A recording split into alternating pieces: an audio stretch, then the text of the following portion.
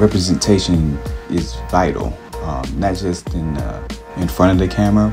It also trickles down to the people behind the camera, such as myself.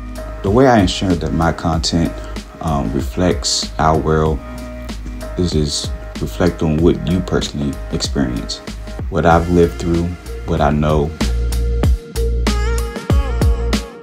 The thing behind my collection is suburban life with people of color. And what we experience and what we do on our fun time and our base time. So if that's just walking around in the neighborhood, doing dance videos, you know, off to the side, things like that nature is what my collection is focused on. Just how do you have fun on a day-to-day basis? My name is Donovan Randolph. You can find my collection on Storyblocks.